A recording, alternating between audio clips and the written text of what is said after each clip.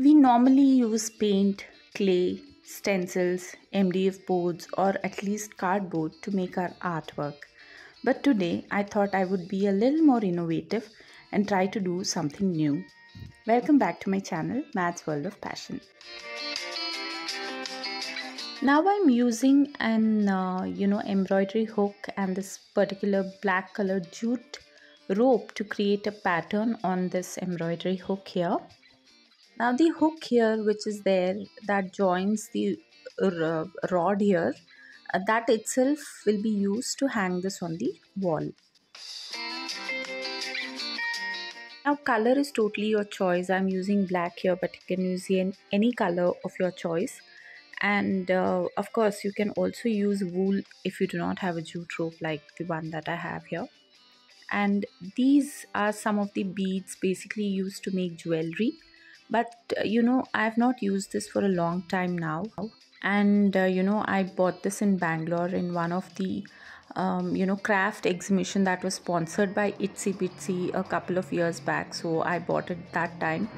So I'll use a couple of beads here to just decorate this particular wall hanging that I'm doing. I'm using this burlap cloth which I've cut a little extra to add frills as I'm attaching with the help of glue gun around this embroidery hook.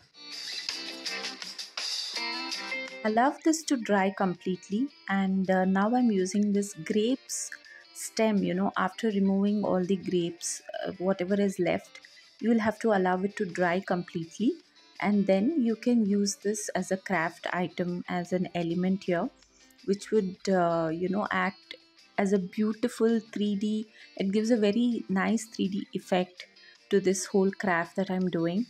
And I'm using this pistachio shells here, which I'm making it like a bud and a flower. So this is how you do it. Okay, now let me quickly explain. First, add 3 pistachio shells which are smaller in size and create like a bud, and then with the gaps that are remaining, attach 3 more which are a little slightly bigger in size from behind of it. I'm removing a few threads from this burlap cloth just to create a different pattern on this art piece here. And now you can use the same thread to attach these beads that I had kept aside. You can attach it from behind of this. Okay, now this is how it looks, and now let's quickly stick these pistachio flowers on the grape stem here. Now since it was a no color challenge that I'd taken up, I'm not coloring the pistachio shells here, but yes, you can color them and make it very colorful as well. And this is how it looks without any color. But honestly, I'm loving this contemporary art piece that I've created for my own home. Isn't it beautiful? Do comment and let me know. Time to do this second craft item. I'm using the same burlap cloth here. In fact, I'm making a very beautiful macrame basket here, of course, to either keep artificial flowers, or you can use it in different ways, which I'll show you once I make this craft item. But yes, I'm using a smaller pot here as a reference, to make this jute macrame basket. But yes, you can make it for a bigger sized pot as well. Now pull the burlap cloth fit enough and stick it not to the pot, but just as a reference. The pot is just a reference. Do not stick the burlap cloth to the pot. So you got to be careful about it, and just follow the procedure, the method that I'm showing you, and you can create a very beautiful, amazingly interesting macrame basket, which are very expensive that you would find in the market, but it is very simple and easy to make. You just have to have this burlap cloth and macrame ropes.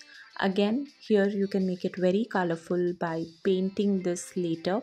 The burlap cloth can be painted, or even the a macrame rope, you can take a colorful rope. But here, since I'm not adding too many colors here, I'm keeping it in the neutral shades. In a spiral shape, keep sticking the macrame rope on the burlap cloth. You should make sure this entire thing should not go on the pot. So you're not supposed to stick anything on the pot. And let's quickly do this. Once you complete the base of it, please check if it is stable. Otherwise, whatever modification, you will have to do it then itself. Otherwise, you won't be able to do it later. So once you reach to the neck of the pot, you will have to stop adding the macrame rope, just like this that I'm showing, and then cut off the extra that you feel you do not need. But yes, don't cut it too short, otherwise it will not look good. Make it just right for the size of the pot. It depends on the size of the pot. If your pot is big, then you have to keep the burlap cloth a little more. But since my pot is small, I'm keeping it a little short. So you got to fold it like this, and your pot basket is all ready. So you can keep live plant in this, or you can keep an artificial plant in this. In fact, I've made for this particular plant pot of mine the artificial plant which I've bought from IKEA, which you must have seen in my IKEA vlog, haul video. Or you can also use it to keep these kind of pens, pencils, or any knickknacks next to your dressing table or your bedside table. So this is how it looks. I hope you people like this idea. Isn't it very cute? This is the same burlap cloth that I'm using from the previous project where I had cut it. I'm using this as a fridge magnet. Now how do I do it? Basically, first thing, this burlap cloth is very soft and it's very nice in texture.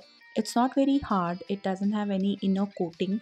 So that way it was easy for me to work on this. So if you're buying a burlap cloth, buy something like this which doesn't have any inner coating, which would make your work very simple.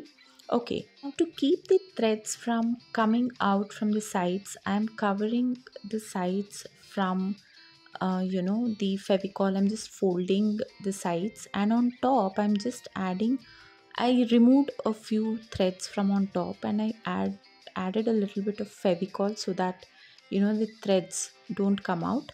And then from all the other three sides, I'm going to stick this burlap cloth so that it looks like a sack gummy bag. Now fold it on top and give it a nice shape. I've made two of these, one a little longer and one widthwise. And now I've made a coat here, don't waste food. Now coat, you can make anything. In fact, I found this idea on Pinterest where actually, they had hung all this one below another one, and it was looking so cute. It can act as a very good kitchen decor.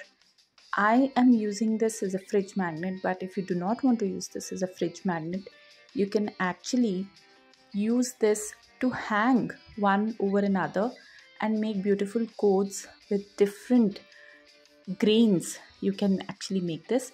Now, okay, in the meanwhile, I've stuffed everything with cotton, and on top I've made a little extra so that I can stick all these grains. Now you can use any grains of your choice, but here I'm using green gram and the masoor dal. But you might think that these are real grains, it might get spoiled over a period of time. But if you apply varnish after it completely dries, then of course it would not get spoiled. And this is how beautiful it looks. I hope you people have liked all the craft items that I created today. Please like and subscribe to my channel and share it with your loved ones. See you all soon in my next. Bye bye.